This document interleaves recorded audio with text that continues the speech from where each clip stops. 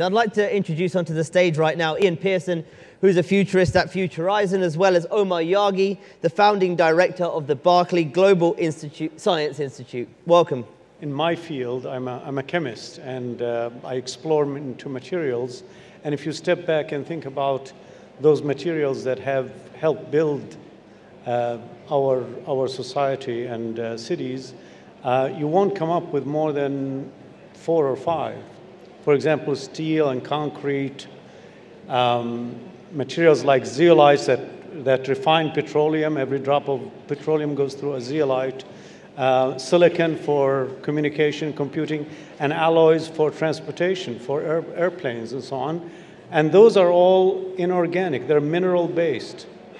And there are 2 others, polymers for plastics, and they are organic, and drugs. And beyond that, we don't have anything else. These are the fundamental building blocks of our society. So in my research, we've been able to combine these 2 together to take advantage of the softness of organic and the hardness of the inorganic. And this basically created an explosion of new materials in which the components are inorganic and organic, and they are stitched together covalently or strongly to create robust materials that now can be fine-tuned on the atomic nano level that we cannot fine-tune the present materials. And so this explosion of materials is leading to a personalization of many things that we normally think about as being a collective municipality type of service. And for example, one of the things that these materials do is to extract water from the air. Okay, so I don't need to mention here the challenge of water, but there are major cities in the world, 11 major cities that are running out of water. 1/3 of the world lives in stressed regions with either no access to clean water or with little water for agriculture or for household use. What we're talking about are materials that could basically be in every home, and they would extract the water from the atmosphere, both a humid atmosphere and, more importantly, low humidity atmosphere, humidity as low as 5%. And therefore be able to water a home independently of the grid, or carry your own personal water supply in your hand that basically extract the water from the air, concentrate it into these materials, and produce it as liquid water, pure liquid water. So we'll dig a bit more into some of that work, Omar. I just wanted to get Ian, your take on, a high-level view, as you look at the future cities, what are some of the big changes and challenges you see coming over the next few years?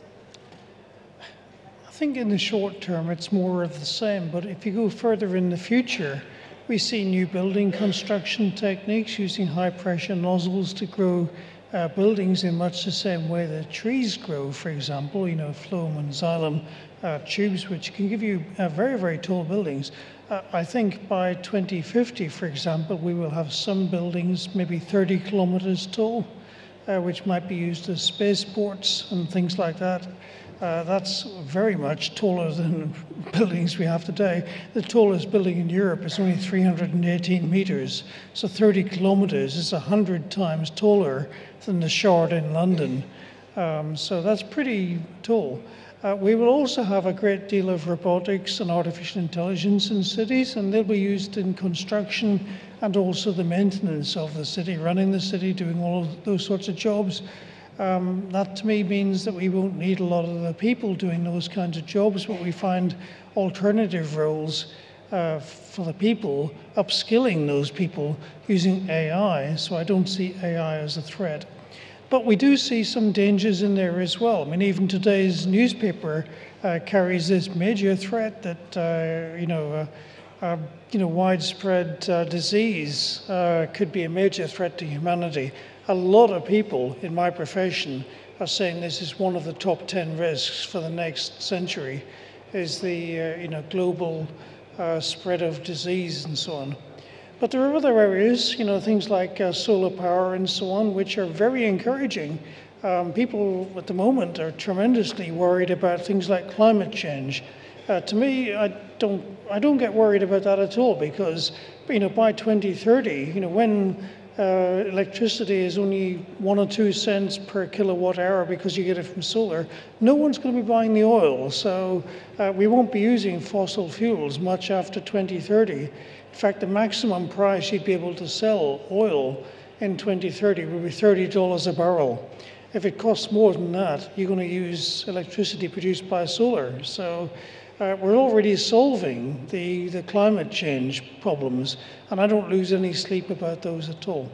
Other areas like the transport technology, I think the car industry, going for these self-driving cars that we were just hearing about, I personally think that is the wrong model. And what we will more likely see are these demonstrations you see outside, these pods with the, I think it's Next or Nest pods, and using those with smart infrastructure is about 100 times cheaper than using self-driving cars. So that, to me, is a much more viable, much more cost-effective solution for doing transport. So whichever way you look at it, future cities could be a lot cheaper and much more efficiently run than the ones we have today. Omar, I want to get back to some of the work you've been doing with metal organic frameworks, MOFs. Just run us through very, very briefly, what are those on a high level, and where now, you've told us a little bit about some of the use cases, but how could they be implemented into cities? Is it a case of building new buildings with them for them to be able to capture water, for example, or some of the greenhouse gases in the air? How do you see those actually being implemented into the cities in the future? Yeah, so the materials I'm talking about are called metal organic frameworks, and now people call them MOFs for short. But as I mentioned, their components are inorganic and organic, and they're stitched together to make large structures that have pores. And just to give you an idea, for a gram of such a material, which is not more than, let's say a US dollar coin, it has a surface area of 10,000 meters square per gram. Okay, that surface area is basically the footage of 1 gram of this material. And that's a space into which you can store molecules like carbon dioxide or hydrogen, store hydrogen as a fuel, but also, as I mentioned, water. But the other thing that is happening in this chemistry is that it's so easy. Once you figure out how to put these components together, you can put many different components. Millions and millions of various components could be linked in the same way that we have discovered how to do the first members of these MOFs. So they're easy to make. They're made from widely known components or widely available components, and they are also not very expensive to make. And the starting materials are also not very expensive. And so it means that perhaps in the future, and now I'm thinking, way into the future, 10, 20 years from now, perhaps we can get people to make their own personalized MOFs or their own personalized materials that would suit their own environment. So for example, detecting contaminants in a home, whether it's, whatever they may be, contaminants or toxic gases, or trapping gases that may be harmful, or trapping molecules that may be helpful, whether it's for home use or for agriculture and so on and so forth. Depending on where you are in the world, perhaps there might be a way to dial in the qualities of the MOF that you want. And either the components are shipped to you so that you can just mix them up and make those materials on your own, or the material is shipped to you. And so I see personalization as a major, I think, evolution of where making new materials is heading. Would these MOFs be integrated into some of the building materials used to build houses, for example, and therefore the house itself almost can sustain itself either by capturing water or whatever the MOF is able to do? Yeah, I mean, I think if you think about materials today, a material that you make has only one function. So one material, one function. We would love to have materials that can carry out many different functions at the same time. So it could be a structural function, a robustness function to build a structure, but also it could be a detector, or it could be a counter, or it could be a material that also can discriminate between incoming threats, let's say, or signals. So could we, the question is, I think in the context of what you're asking, could we make materials that potentially can carry out multiple functions rather than function in a serial fashion? Maybe they can function also in a parallel fashion and have multiple functions. And I think that this chemistry I'm talking about, this new chemistry, is a very good step towards that. Let me add just one more component. You know, our body works on sequences of information. If it's like in DNA, you have a sequence of nucleotides, and depending on the specific sequence, you can synthesize certain proteins that our body needs. Perhaps we can make materials that have such sequences that can code for very specific operations and very specific properties, and that they can be included in household products or construction materials and so on. Ian, I want to get your take. Omar, they mentioned personalization. How big a deal is 3D printing going to be in the future developments of cities? I think tremendously important. When you're building a new building, you can use we just saw a video of the 3D printing for one of the types of buildings. I mean, that obviously is very early stages of R&D. In the future, we would expect 3D printing to be able to make any kind of a building very rapidly. Now, obviously, you need to know who's going to be living in that building. You want to be able to personalize it. We would expect lots of drone workers to be used. So if you want to change what the outside of your building looks like, you fly a few drones up, they do the little customization. But importantly, when you're inside the building, you have access to augmented reality. When you're looking at a wall, it's just a dumb concrete wall which has been 3D printed. But when you look at it with your augmented reality glasses, which are coming later this year, so even in a few years, you'll be able to look at it and you will see the most luxurious apartment you've ever been in.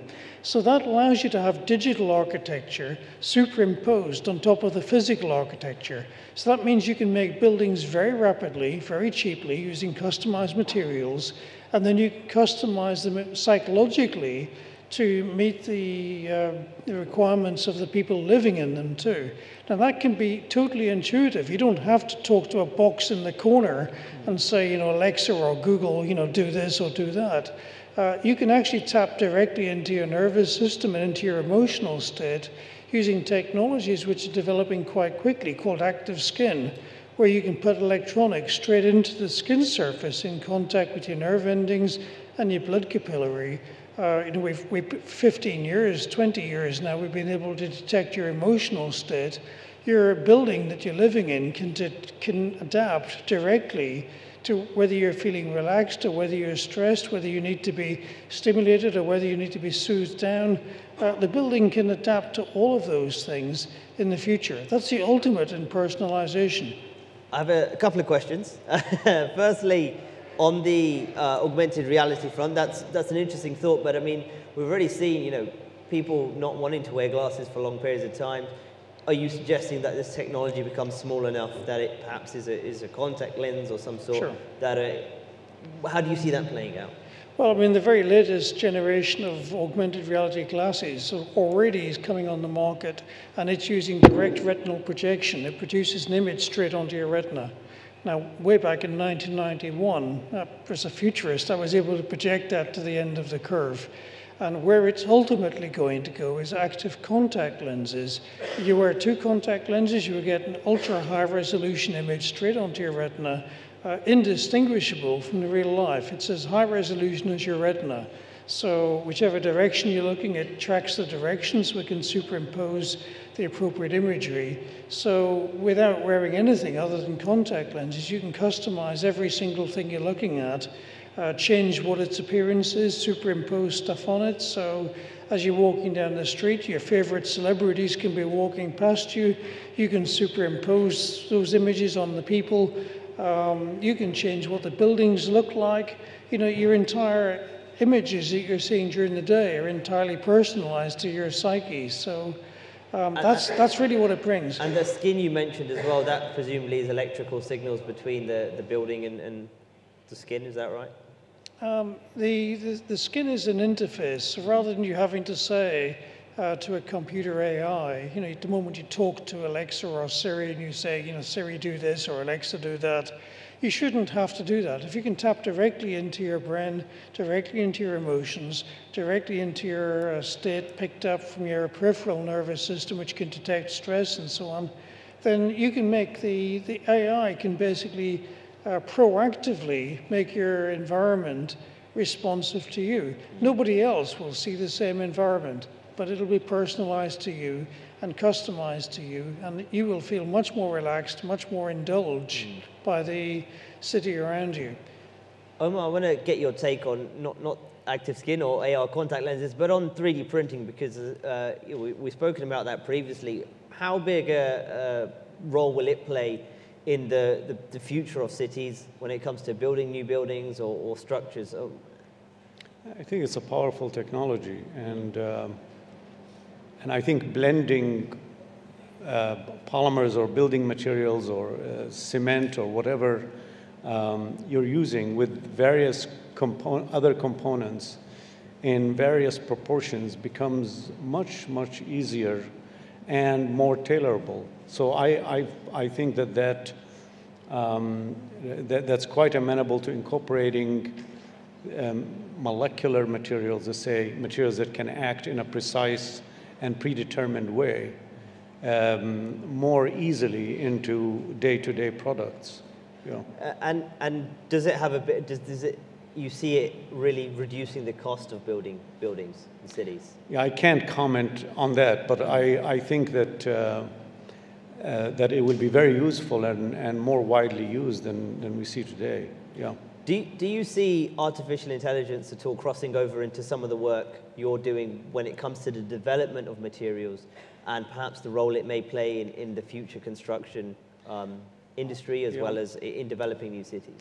No, I think artificial intelligence would be a tremendous tool to deploy in the context of what I've been talking about, in the context of personalizing the making of materials, but also discovering new ones. And these activities do not have to be confined to a laboratory, because the initial discovery is made in the laboratory, but then it's fanned out to the public, subcontracted to the public to make their own tailor-made materials. So I'm talking about a world where there's this ability to have materials on demand that can be made by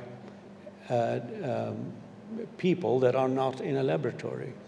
So, and that for sure will require artificial intelligence to be used as a tool. Yeah. Ian, I want to get your take on AI as well. We've seen robotics become a huge area, and companies talking about introducing robots into whether it be a restaurant service, a hotel service, or as you perhaps mentioned earlier, a drone service to fix buildings.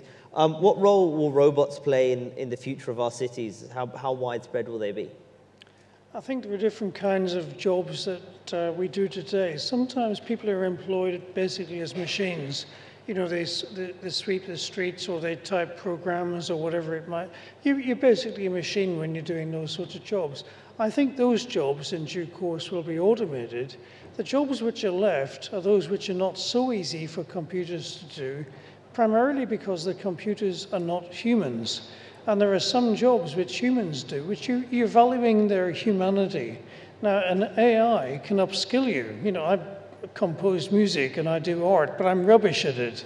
If I was given access to AI, which can do some of that for me, I could produce better quality music and produce better quality artworks. So I see AI as a means of upskilling me, but I also see myself focusing more on the human skills, interpersonal skills, caring skills. In fact, I call it the care economy. And it's what's left once you've automated the physical jobs using robotics and the professional jobs using AI. When they've gone, what you're left with are those jobs that rely on you being a human being. And there's a species prejudice here. You know, the robot could do it, but you think, well, if you're dying of cancer in a hospital bed and R2-D2 trundles up and says it's okay, you know, everything's going to be fine, you won't have much respect for that robot. It's just a robot. It's just a machine. If a human being, you know, a nurse or a doctor comes over and gives you genuine human interaction, you value that because they're human too. So we value some things because they're human. And you can't automate those jobs. So I see us focusing more on those human jobs, and that involves crafts, entertainment, sports, you know, teaching, policing. A lot of jobs fall into that category. At the moment, it's about 25 to 30% of jobs. It'll grow to 100% because the rest of them can be done better by computers and machines. But that really means that also when we're looking at the buildings and the accommodation in the future, we also have to allow for the presence of all these extra androids and robots who are going to be living in our homes, doing all these extra jobs. So you might have 2 or 3 people living in a flat or a house, but you might have another 5 or 6 robots living in there doing jobs too. We have to think about them as future citizens alongside. And some of those will have AIs superior to humans in terms of playing chess and doing other things, but you know, the humans will have a very distinct role, and I think that we will still be working in the future. We just won't think of it as work because it's the stuff we actually enjoy doing. Well, Elon Musk, who we saw on the screen not long ago, has said, you know, he's warned on the rise of AI consciousness. He's also warned that actually there needs to be some sort of merging between the human and machine environment. He's working on that when it comes to Neuralink, his other startup. Is that something you see as realistic, a merging between a human and computer brain? Yeah, that was actually a direct conclusion of a lecture I did in 1997. You know, he's a bit late to the party in some respects. You know, it's very welcome to see his contributions, but a lot of us have been discussing these issues for a long time. The fact is that AI can go far further than humans. It could be billions of times smarter than humans in principle. So we really do need to make sure that we have some means of keeping up. Because if you've got a computer which is 1 billion times smarter than you, and it comes up with this fantastic new science research project, which just happens to eliminate Dubai as part of the research budget, you know, some people will be wiped out by that, and that's not a thing we want to welcome. Now, the way to protect against that is to link that AI directly to your brain so that you have the same IQ, the same intelligence as the computer. So I don't actually think it's safe, just like Elon Musk, I don't think it's safe to develop these superhuman computers until we have a direct link to the human brain which allows us to keep up with them, and then they don't get way ahead and they don't treat us as just collateral damage in some experiment they want to do. Omar, all of this really comes back to how can you develop new technologies responsibly as well. And so as you sit here at the World Government Summit with people in governments in the room, how do you suggest that they go about developing new technology in a responsible way that's beneficial to the entire society? I mean, a lot of problems, maybe all problems of society could be solved by new discoveries, because new discoveries change the way we think, change the equation, and present new solutions that were not thought of before. At the heart of that is, of course, the individual, and the individual who goes into an endeavor and does the research. Well, research, as we heard a little bit from the previous lecturer, is full of failures. So it needs a very special researcher that understands that failing every day is okay. Those are steps towards success. How do we create that individual, right? How do we train people, mentor people, students on how the positiveness of failure, especially in research? You're going into an unknown world and a chaotic world. There is no blueprint for discovery. Okay, we can talk about all these fancy things, but if you look deep down into how we arrived at this sophisticated material or sophisticated interface with electronics and so on, you find that at the very heart of it, somebody was doing the research, the arduous research, that sometimes is extremely slow, and it's moving at the timescales that governments and the people who fund the research are not working on that time scale. And so we need to match those time scales much better. I think the people that fund research should understand that research is really an investment, and the product of this research, when it's not a product that you can sell in the market, it's a product in improving the strength and the will of the individual to solve problems, is that the individual is more powerful in terms of thinking outside the box. So we should not forget about the power of the product that is the individual and how they solve problems and how they navigate through the chaos of the unknown. Okay, that's not a trivial point, but it is an important component of getting to a lot of the sophisticated things that we are using today. Ian, from your perspective as well, we've spoken a little bit about AI. How does that particularly get regulated? How should governments go about developing it as it gets more advanced? I look at AI as a stimulative technology. You know, we've gone through the period now of disruptive technology. I think we're coming out of the other end of that. Most of the disruption has already happened. What we're seeing with things like AI and 3D printing and new materials science, they're actually stimulative. They create far more than they're destroying. So they disrupt a few things here and there, but they create entirely new industries. The sort of stuff that Professor Yaghi is working on is creating new opportunities. It's not just disrupting what's happening at the moment. And I'm very encouraged by that. This new field allows us to do a great deal. But the artificial intelligence, it's on a positive feedback loop where today's AI can accelerate the development of the next generation AI. So we're going past Moore's Law. Moore's Law is accelerating now into a positive feedback loop. And that gives us the potential to have AIs which can greatly accelerate the rate of development. But you do come back to what Professor Yaghi's just said, that you need to work out how, what problems it is that we're facing. How do we identify the problems at the fundamental level?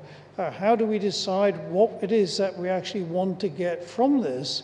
Once you have that challenge, then the AIs can accelerate the development of the solutions. I see AI as our best friend, providing we can get the regulation in place to protect against the development of the rogue AI. But AI is as much a tool for the people who hate us as it is for those people who want to do the right thing.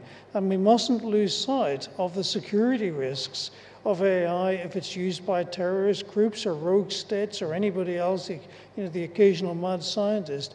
It is tremendously powerful technology. We do need to make sure we have regulations in place to stop its spread and to limit how much access to the technology you get. These are very, very powerful technologies. We shouldn't allow just anybody to access them. Just a final one, we've got less than a minute. I just want a very quick high-level view. Omar, what does the city of the future look like to you? You may not like this answer, but I think that it will be more open and more spread out, because I feel that we are increasingly making progress in personalizing a lot of the water supply, the energy supply, and so on that these cities have aggregated. Now you can shop on your iPhone. You don't need to go to the market to buy your next suit or your next shirt. So I think things are going to spread out more. Ian, very quickly, 10 seconds. What does it look like?